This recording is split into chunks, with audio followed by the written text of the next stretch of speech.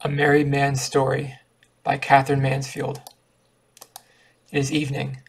Supper is over. We have left the small, cold dining room. We have come back to the sitting room where there is a fire. As is usual, I am sitting at my writing table, which is placed across a corner, so that I am behind it, as it were, and facing the room. The lamp with the green shade is alight. I have before me two large books of reference, both open, a pile of papers, all the paraphernalia, in fact, of an extremely occupied man. My wife, with her little boy on her lap, is in a low chair before the fire. She is about to put him to bed before she clears away the dishes and piles them up in the kitchen for the servant girl tomorrow morning. But the warmth, the quiet, and the sleepy baby have made her dreamy. One of his red woolen boots is off. One is on. She sits bent forward, clasping the little bare foot, staring into the glow, and as the fire quickens, falls and flares again, her shadow, an immense mother and child, is here and gone again upon the wall. Outside it is raining. I like to think of that cold-drenched window behind the blind, and beyond, the dark bushes in the garden, their broad leaves bright with rain, and beyond the fence, the gleaming road, with the two hoarse little gutters singing against each other, and the wavering reflections of the lamps, like fishes' tails. While I am here, I am there, lifting my face to the dim sky, and it seems to me it must be raining all over the world, that the whole earth is drenched, is sounding with a soft, quick patter, or hard, steady drumming, or gurgling, and something that is like sobbing and laughing mingled together. And that light, playful splashing, that is of water falling into still lakes and flowing rivers, and all at the same moment I am arriving in a strange city, slipping under the hood of a cab, while the driver whips the cover off the breathing horse, running from shelter to shelter, dodging someone, swerving by someone else.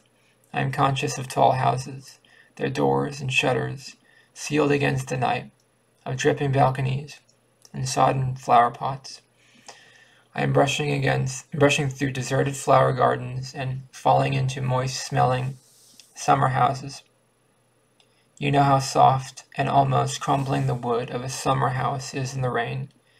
I am standing on the dark quayside, giving my ticket into the wet red hand of the old sailor in an oilskin.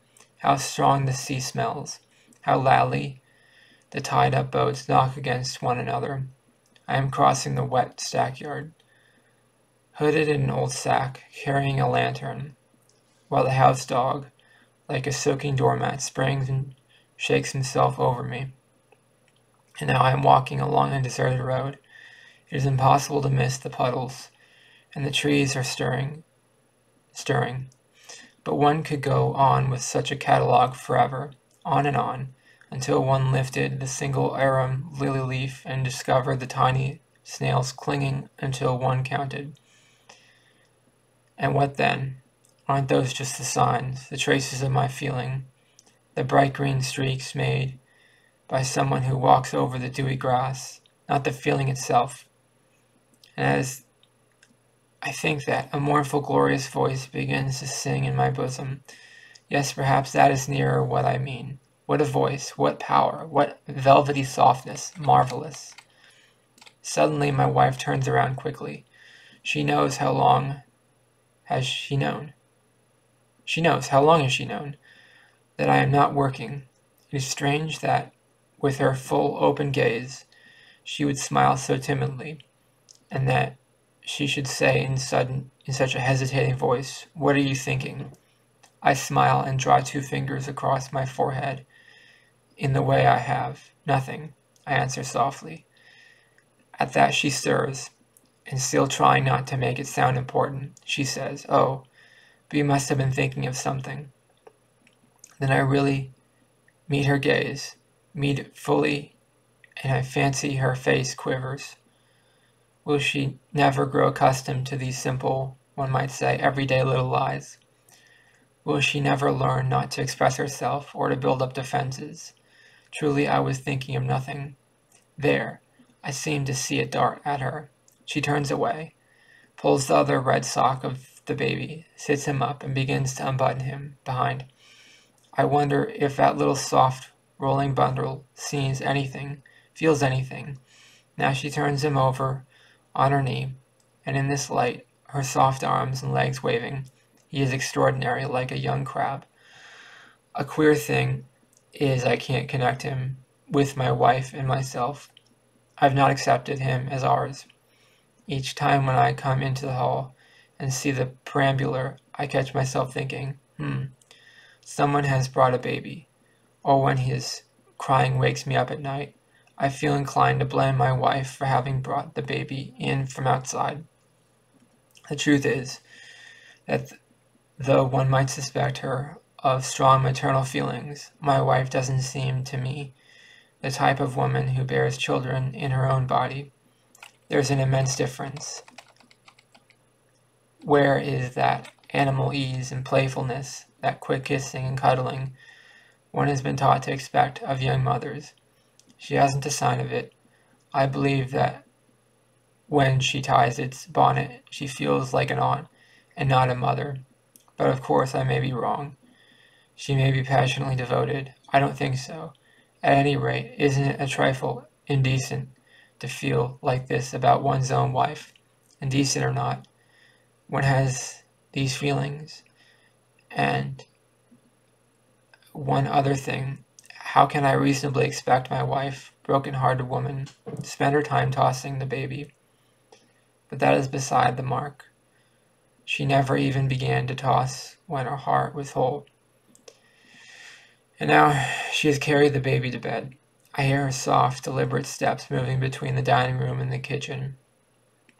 There and back again, to the tune of the clattering dishes. And now all is quiet. What is happening now? Oh, I just as surely as if I'd gone to see. She is standing in the middle of the kitchen, facing the rainy windows. Her head is bent. With one finger she is tracing something, nothing, on the table. It is cold in the kitchen. The gas jumps. The tap drips. It's a forlorn picture, and nobody is going to come behind her. To take her in his arms, to kiss her soft hair, to lead her to the fire and to rub her hands warm again. Nobody is going to call her to wonder what she is doing out there, and she knows it. And yet, being a woman, deep down, she really does expect the miracle to happen. She really could embrace that dark, dark deceit rather than live like this. To live like this, I write those words very carefully and very beautifully. For some reason, I feel inclined to sign them, or to write underneath, trying a new pen. But seriously, isn't it staggering to think what may be contained in one innocent-looking little phrase? It tempts me. It tempts me terribly. Scene. The supper table. My wife has just handed me my tea. I stir it, lift the spoon, idly chase, and carefully capture a speck of tea leaf. And having brought it ashore, I murmur quite gently, "How long shall we continue to live like this?" And immediately there's a famous blinding flash and deafening roar. Huge pieces of debris, I must say I like debris, are flung into the air. And when the dark clouds of smoke have drifted away, but this will never happen. I shall never know it. It will be found upon me, intact, as they say. Open my heart, and you will see. Why? Ah, there you have me. There is the most difficult question of all to answer. Why do people stay together? Putting aside, for the sake of the children, and the habit of years, and economic reasons as lawyers' nonsense. It's not much more. If one really does try to find out why it is that people don't leave each other, one discovers a mystery. It is because they can't. They are bound. And nobody on earth knows what are the bounds that bind them except those two. Am I being obscure? Well, the thing itself isn't so frightfully crystal clear, is it? Let me put it like this. Just supposing you are taken absolutely first into his confidence and then into hers.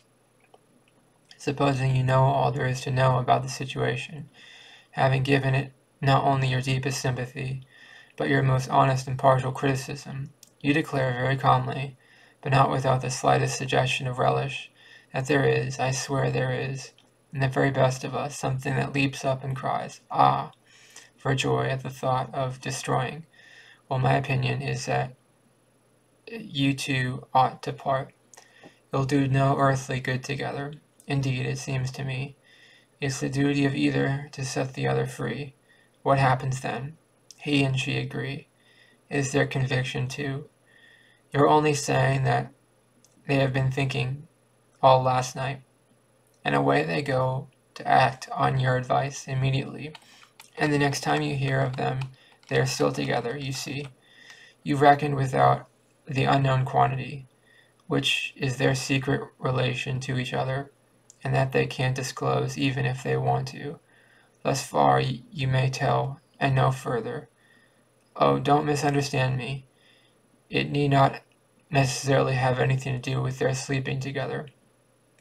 But this brings me to a thought I've often half entertained, which is that human beings as we know them don't choose each other at all.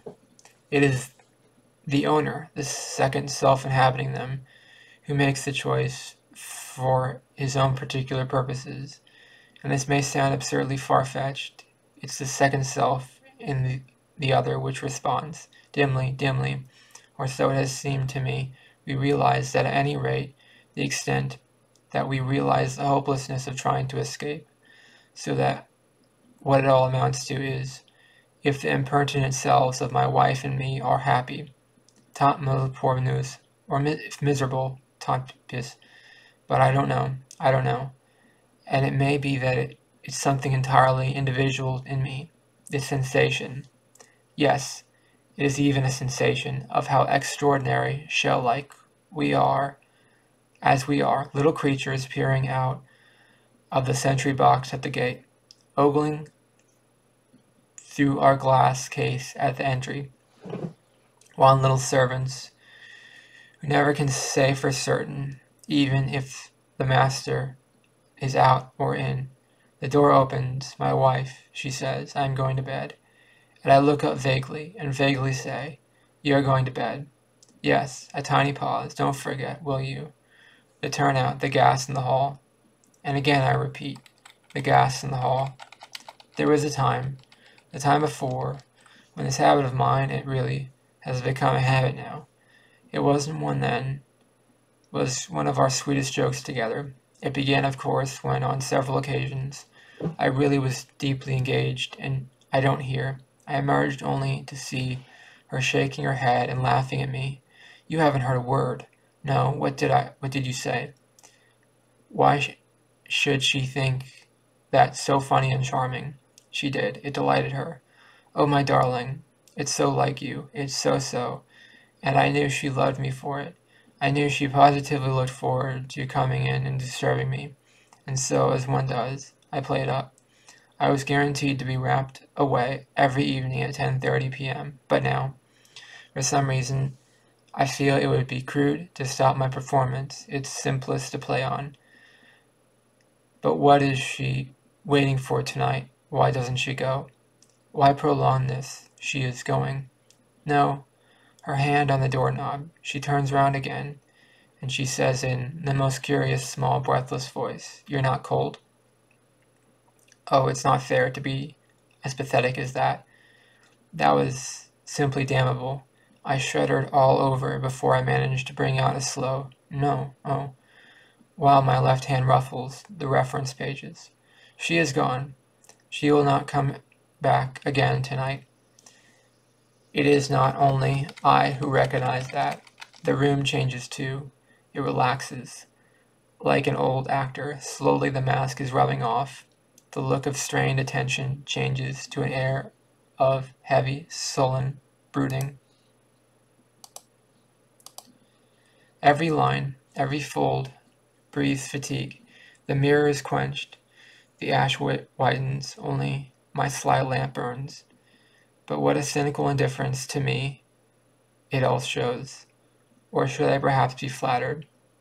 No, we understand each other.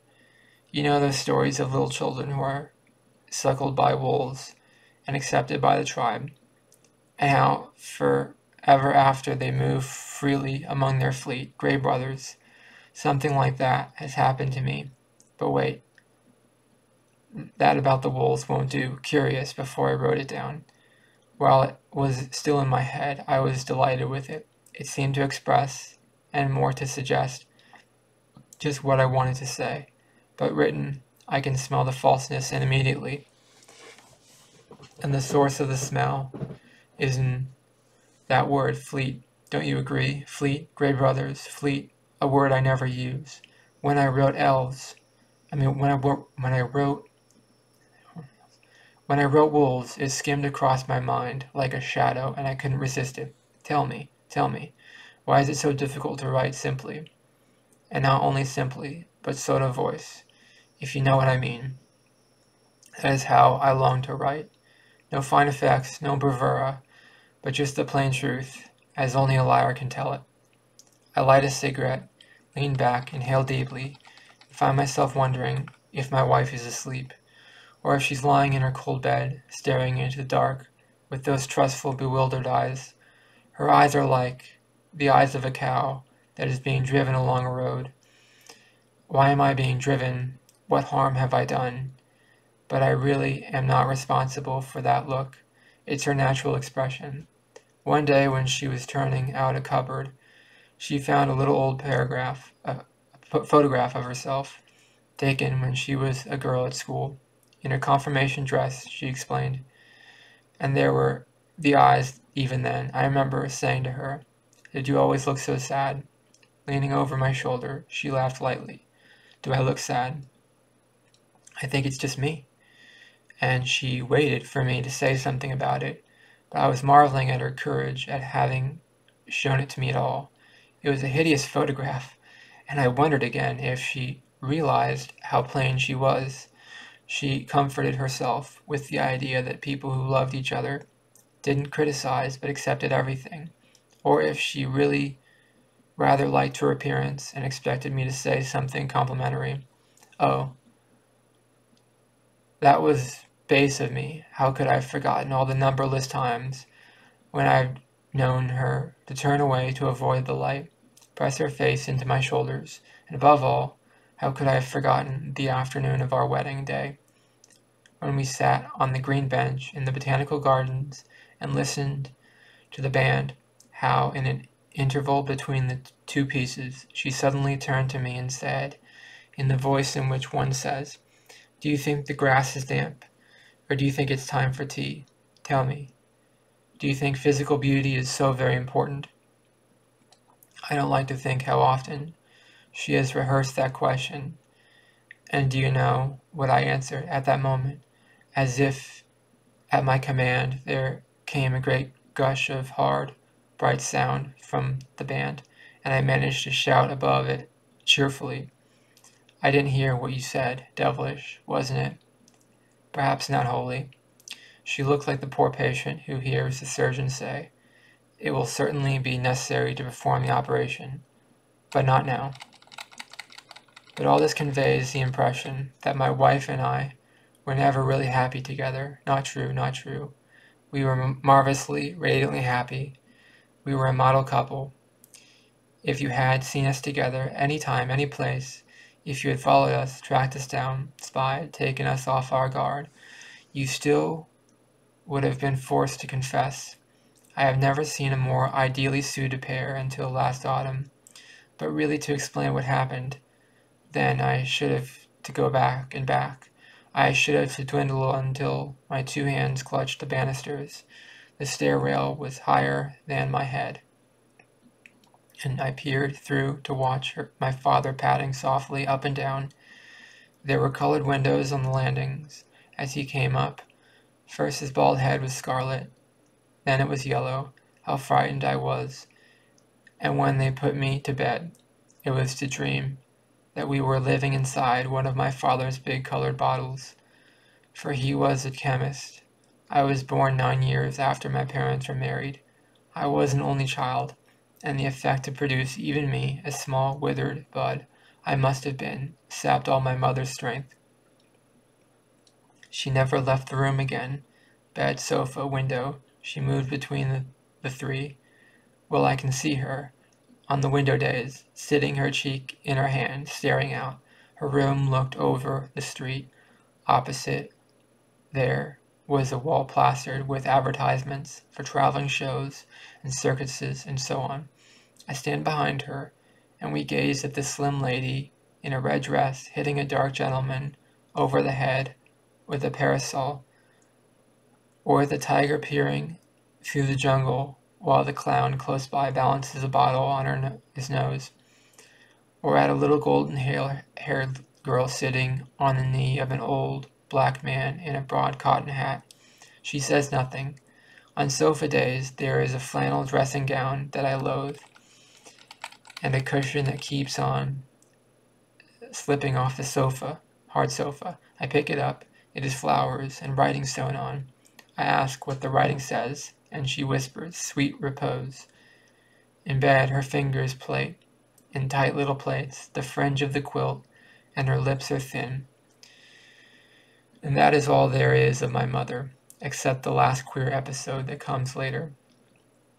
My father, curled up in the corner, on the lid of a round box that held sponges. I stared at my father so long.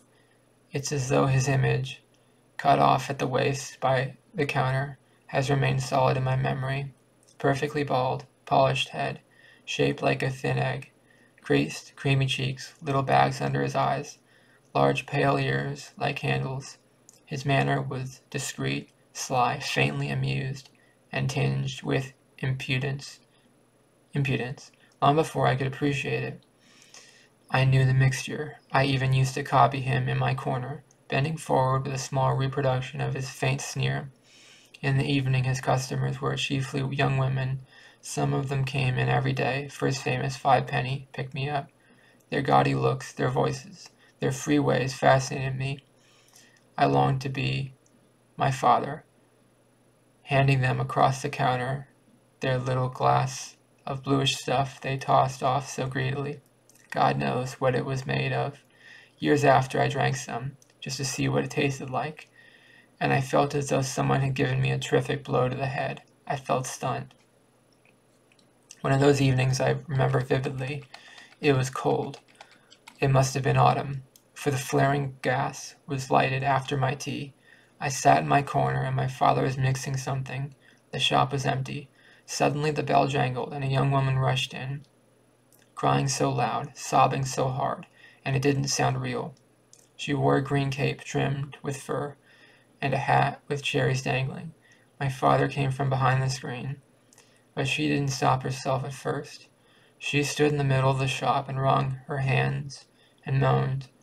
I've never heard such crying since. Presently she managed to gasp out, "Give me a pick-me-up," and she drew a long breath, trembled away from him, and quivered.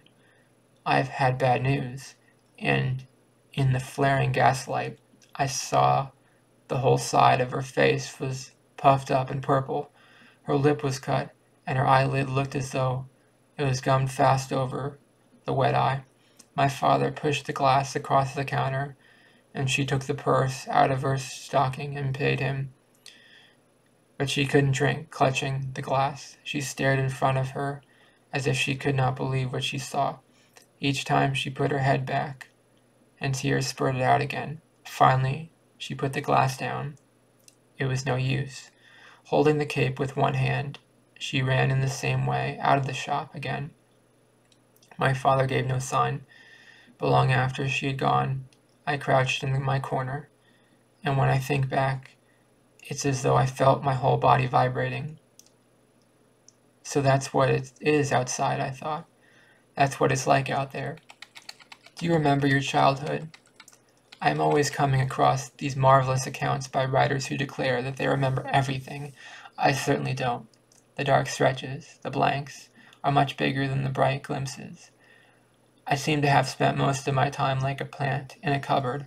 Now and then, when the sun shone, a careless hand thrust me out on the window-sill, and a careless hand whipped me in again. And that was all. But what happened in the darkness, I wonder? Did one grow? Pale stem, timid leaves, white reluctant bud. No wonder I was hated at school. Even the masters shrank from me. I somehow knew that my soft hesitating voice disgusted them. I knew, too, how they turned away from my shocked staring eyes. I was small and thin, and I smelled of the shop. My nickname was Gregory Powder. School was a tin building, stuck on the raw hillside. There were dark red streaks like blood in the oozing clay banks of the playground. I hid in the dark passage, where the coats hang, and am discovered there by one of the masters. What are you doing there in the dark? His terrible voice kills me. I die before his eyes. I am standing in a ring of thrust-out heads. Some are grinning, some look greedy, some are spitting, and it is always cold. Big crushed-up clouds pressed across the sky. The rusty water in the school tank is frozen. The bell sounds numb. One day they put a dead bird in my overcoat pocket. I found it just when I reached home. Oh, what a strange flutter there was at my heart when I drew out that terribly soft, cold little body, with the legs thin as pins and the claws wrung. I sat on the back door step in the yard and put the bird in my cap. The feathers round the neck looked wet, and there was a tiny tuft just above the closed eyes that stood up too. How tightly the beak was shut. I could not see the mark where it was divided. I stretched out one wing and touched the soft, secret down underneath. I tried to make the claws curl round my little finger, but I didn't feel sorry for it. No, I wondered. The smoke from our kitchen chimney poured downwards, and the flakes of soot floated, soft, light in the air. Through a big crack in the cement yard, a poor-looking plant with the dull reddish flowers had pushed its way. I looked at the dead bird again, and that is the first time I remember singing, rather, listening to a silent voice inside a little cage. That was me. But what has all this to do with my married happiness? How can all this affect my wife and me? Why? To tell what happened last autumn, do I run all the way back into my past? The past. What is the past? I might say the star-shaped flake of soot on a leaf of the poor-looking plant, and the bird lying on the quilted lining of my cap, and my father's pestle and my mother's cushion belonged to it. But that is not to say they are any less mine than they were when I looked upon them with my very eyes, and touched them with these fingers. No, they are more. They are a living part of me. Who am I, in fact, as I sit here at this table, but my own past? If I deny that, I am nothing. And if I were to try to divide my life into childhood, youth, early manhood, and so on, it would be kind of affection. I should know I was doing it just because of the pleasantly important sensation it gives one to rule lines and to use green ink for childhood, red for the next stage, and purple for the period of adolescence. For one thing I have learnt, one thing I do believe is, nothing happens suddenly. Yes, that is my religion, I suppose. My mother's death, for instance, is it more distant from me today than it was then? It is just as close, as strange, as puzzling, and in spite of all the countless times I have recalled the circumstances, I know no more now than I did then, whether I dreamed them or whether they really occurred. It happened when I was 13, and I slept in a little strip of a room on what was called the half landing. One night I woke up with a start to see my mother in her nightgown, without even the hated flannel dressing gown, sitting on my bed. But the strange thing which frightened me was, she wasn't looking at me. Her head was bent, the short, thin tail of hair lay between her shoulders. Her hands were pressed between her knees, and my bed shook. She was shivering. It was the first time I had ever seen her out of her own room. I said, or I think I said, "Is that you, Mother?" And as she turned around, I saw in the moonlight how queer she looked. Her face looked small, quite different. She looked like one of the boys at the school baths who sits on a step, shivering just like that. She wants to go in, and yet is frightened. "Are you awake?" she said. Her eyes opened. I think she smiled. She leaned toward me. "I have been poisoned," she whispered. "Your father's poisoned me." And she nodded. Then before I could say a word, she was gone. I thought I heard the door shut. I sat quite still. I couldn't move. I think I expected something else to happen. For a long time I listened for something.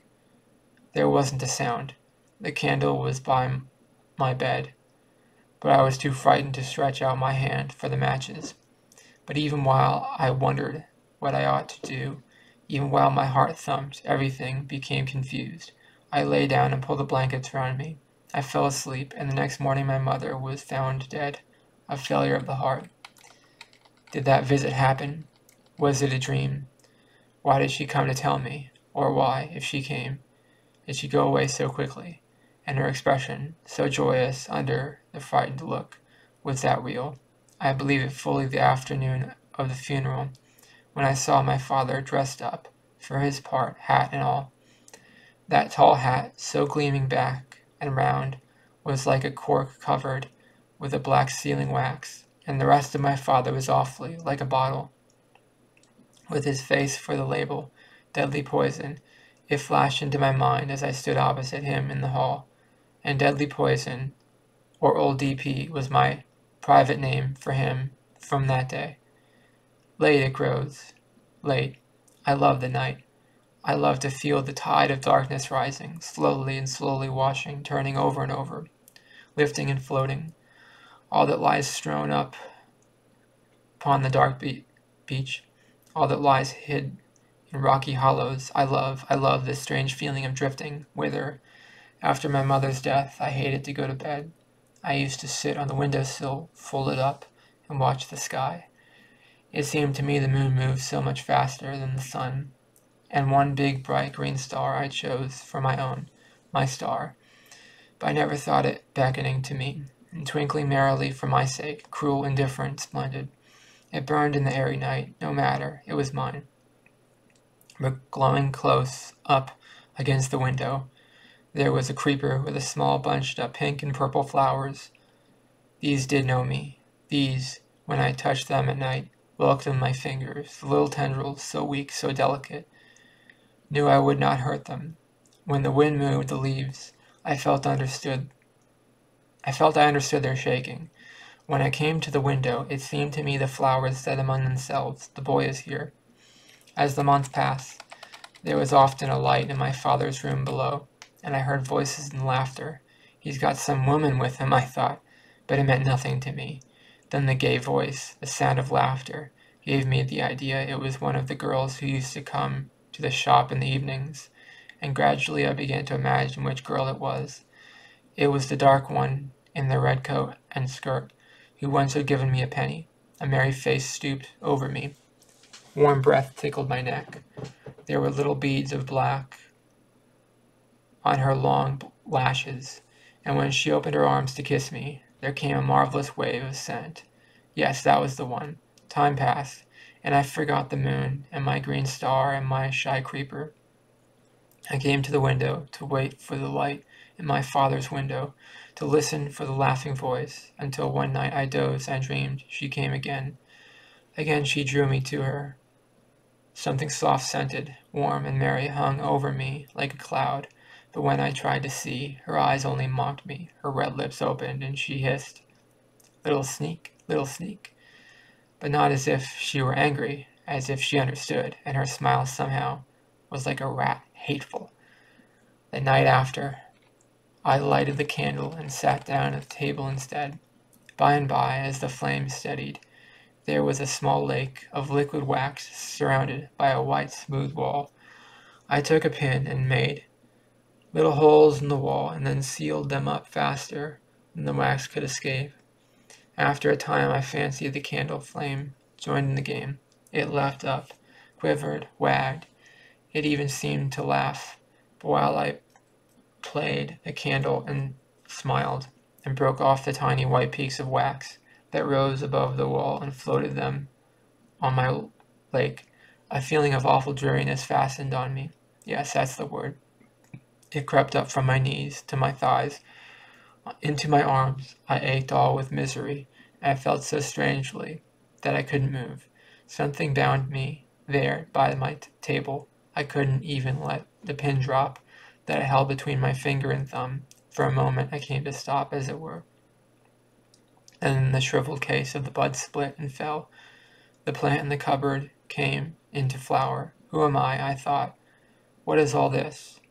And I looked at my room, at the broken bust of the man called Hanuman on top of the cupboard, at my little bed, with the pillow like an envelope.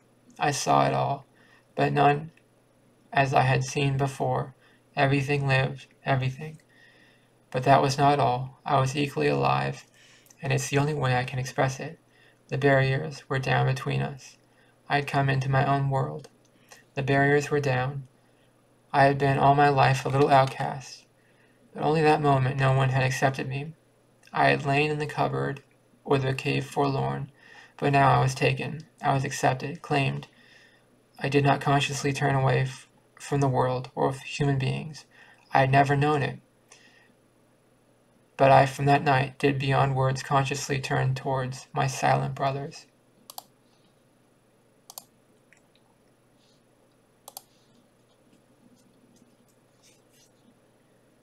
And that's the end of A Married Man's Story by Katherine Mansfield. I like the story. I don't really understand all of it because I have really bad reading comprehension skills. But I will say I looked up on Wikipedia and said this is a modernist writer, and she has a very modern way of writing. I guess she's writing this in England, and she was born in New Zealand. I like English writers because they use less slang than American writers do. American writers use more slangs. Even people from the Northeast use more slang. So I like English writers because they don't write with as much slang. Anyways, I like this story. Let me know in the comments below, what did you think of the story? Please subscribe to this channel to be part of the community. And please like this video. It really helps the channel out a lot. Thank you for watching. Have a great day. Bye-bye.